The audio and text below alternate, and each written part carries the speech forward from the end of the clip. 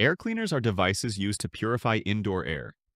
Air purifiers effectively remove contaminants such as dust, pollen, smoke, animal dander, bacteria, viruses, and even harmful chemicals. The working principle of any air purifier is quite simple. It sucks in contaminated air, removes pollutants, and releases clean, purified air back into the air. There are several air purifiers available, each using a different technology to target a specific kind of air pollution. The general categories are HEPA filters, activated carbon filters, ionizers, UVC light purifiers. Let's work through how each of them work and what they're best suited for targeting. HEPA filters, or high-efficiency particulate air filters, are among the most prevalent and trustworthy types. They consist of tightly packed fibers arranged in a thick mat.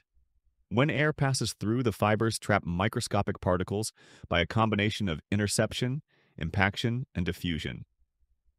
True HEPA filters can capture 99.97% of particles as small as 0.3 microns, and therefore they're excellent at removing typical allergens like dust, pollen, mold spores, and even certain bacteria. But remember that they don't filter out gases, odors, or chemical vapors. That is where activated carbon filters step in. Activated carbon filters are made of porous carbon material that has been treated to significantly increase its surface area. When air is carried through, chemical vapors and gases stick to the carbon's surface by adsorption. Activated carbon is excellent at removing volatile organic compounds, VOCs, tobacco smoke, cooking odors, and harmful gases like formaldehyde. Because they do not capture solid particles like dust or pollen alone, activated carbon filters are at times combined with HEPA filters to provide complete air cleansing. Ionizers, or ionic air purifiers, operate by releasing negatively charged ions into the air.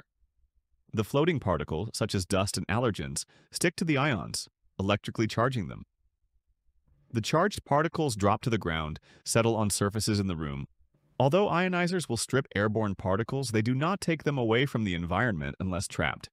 UVC light purifiers operate using the shortwave ultraviolet light to kill or disable microorganisms like bacteria, viruses, and mold spores. As air passes over a UVC lamp in the unit, the light kills the DNA or RNA of the organism so they can no longer reproduce and get us ill. UVC purifiers are often most effective when combined with other filtration methods, as they do not remove solid contaminants such as dust, smoke, or chemical pollutants from the air. Although this technology is chemically formidable, it's not without potential drawbacks. It can generate trace amounts of ozone and won't be of any use for large volumes of air unless the system is very efficient. I hope you learned something from this video. If you have any feedback or questions related to the video, feel free to share them in the comments section. Thank you for watching.